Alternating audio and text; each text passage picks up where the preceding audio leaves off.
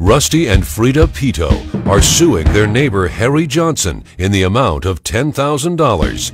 Mr. Pito says while attending the defendant's 4th of July party, he shot a firework at his champion fighting rooster and killed it. Mr. Johnson claims the co-plaintiffs should have kept a better eye on their pet because accidents can happen. Court is now in session with the Honorable Judge Mablean presiding. All parties are sworn in, Your Honor. Thank you.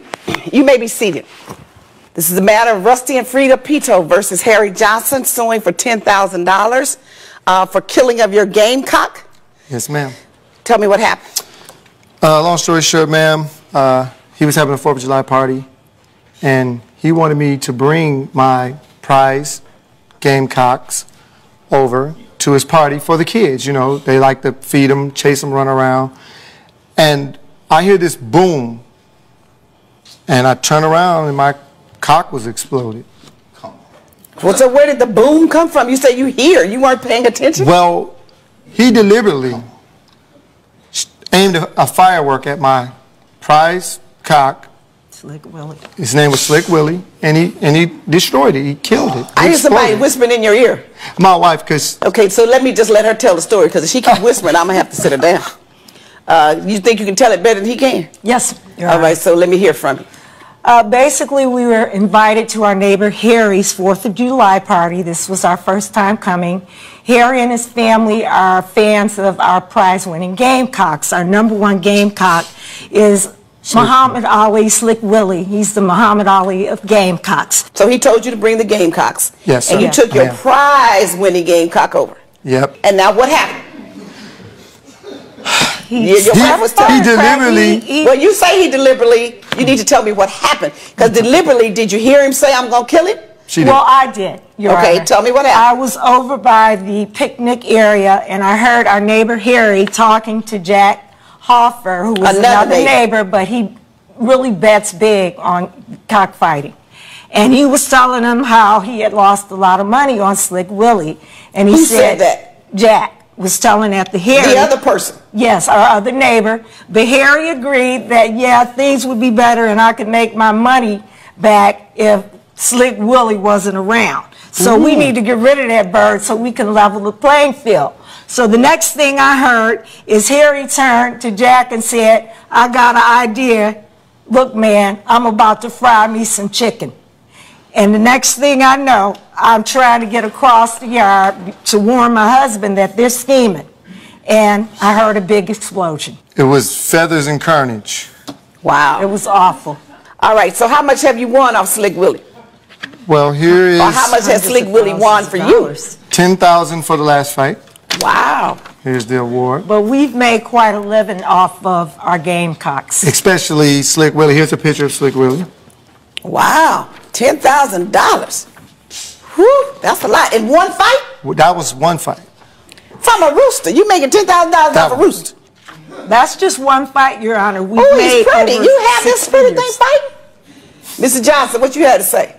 This is ridiculous. First of all, I have this big 4th of July party every year.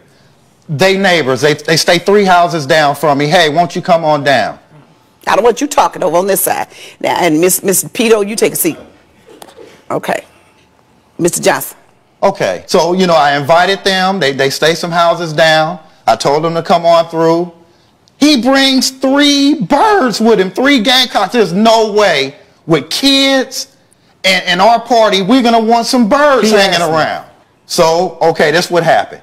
All right, what happened was, all right, we had these fireworks, you know, and they supposed to shoot straight up, all right? So me and Jack, we had them. I didn't have a lighter at the time, so Jack gave me the lighter. So I lit it up, and it was supposed to shoot straight up, but it fell down, and it went horizontally up the birds behind, and then it exploded. It blew up. The bird exploded. So happened to have gone horizontal toward the birds behind, and it's never done that in the past. No, I mean, it was an act of God. It always goes straight up. Oh, it always goes straight up. Wow. At least for me. Wow. And you've had this 4th of July party for last decades. 10 years. See? And that's the only time. And never has it gone horizontal. Never. And you and Jack were not conspiring to get rid of Slick Willie. We told him before to get rid of Slick Willie. You told the plaintiff to get rid of Slick Willie? I told the plaintiff before, get rid of Slick Willie I didn't because hear that, ma'am. he was drunk. No. No. They were drunk, Your Honor. And you were drunk too? Yeah, I was drunk, but I was sober enough to tell them to get them birds up out of here. So now we're going to go through who was the most sober and who was the most drunk. That's so stupid. We're not having that contest. And it was kids there, so if he was negligent with the fireworks. I'm not feeling He should be So watching you're saying his that, birds. so where was the Slick Willie in relation to your firework that you set off? Slick Willie was about maybe 10 feet away from where the actual motor tube, the firework was. What kind of firework did you set off that was supposed to go straight up? Which one was that? Motor tube. The motor tube? Yes. Okay. Coming up on Justice with Judge Mablean. So would that type of firework was legal? I mean, I've never had a complaint. You don't know one way or the other. You just go buy them and use them, right? It's for the kid. We're going to have fun. We're back with the case of Rusty and Frida Pito, who are suing Harry Johnson for loss of property. That's that big one that makes a loud boom. The big circle and goes straight up and the world's And aren't you on in the fire. United States Yeah. doing this? Excuse me? Where were you doing this? At home in Tecate, California. Aren't those fireworks illegal? Not that I know of. Yeah. What part of California? Yeah. Tecate? Where is that? It's not too far Northern from California? Mexico. It's Right at the line. It's like, yeah. It's Oh, on the okay. border. So would that type of firework was legal? I mean, I've never had a complaint. You don't know one way or the other. You just go buy them and use them, right? It's for the kid. We're going to have fun. And where were the kids in relation to these fireworks? They were around. So they were and around as wanted to well? see- Yes. So, but none of the kids got injured by it? Not at all. Just his bird? Just his bird. You only have a picture of Slick Willie? Yes. You don't have anything that shows me the size so I can see a distinction? Well, I have He don't know his own licensing birds. for my gaming license to fight the birds. And it tells me the size of them? Slick Willie, he was like, the other two were, kind of dwarfed by him. He was the big dog on the block. Well, the letter you just showed me did not say anything about the rest of them, but it said that this gamecock was only worth $2,000. Yes, it was only worth $2,000, but it is hindering my quality of life because I make almost $100,000 a year fighting this. But see, what he did was kill Slick Willie. You made $10,000 off of him, but that wasn't a fight then. And the next time you don't know how much you'll make, and you don't know if he'll win. You want me to order him to pay for the winnings that you got several months ago off Slick Willie. Man, my cock always wins. Okay, well, he won't win anymore. So now the question is, what was the value of this particular gamecock? And the sad part about it, Mr. Pito, is you brought me the evidence. You brought it, not him. Now, if you knew that Slick Willie had brought you in 6 figures in income annually, then that's the evidence you should have been bringing me to court.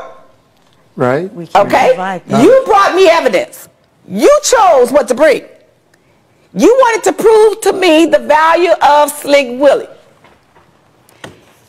You presented this from a licensed veterinarian who said that this particular type of bird has a value of $2,000. Yes, ma'am. All right, so why wouldn't you bring me something to show the value of this bird to you? I just didn't quite think it all out, So how can I substantiate your winnings? He chose the piece of evidence that he brought to court to substantiate his claim, and all it says is $2,000 is what the cock is worth. Now, since you won $10,000 in the past, just recently, before this, I'll give you that 10, because at least he's worth $10,000. But I don't know about that $200,000, that $500,000, all of those numbers. So I will give you judgment for the plaintiff for the $10,000. That's the court's order. Judge Mablean has ruled in favor of the co-plaintiffs. The defendant is ordered to pay $10,000. It's a total accident. I can't believe I got to pay for you guys' dumb bird. Slick Willie was a champion, so it is what it is.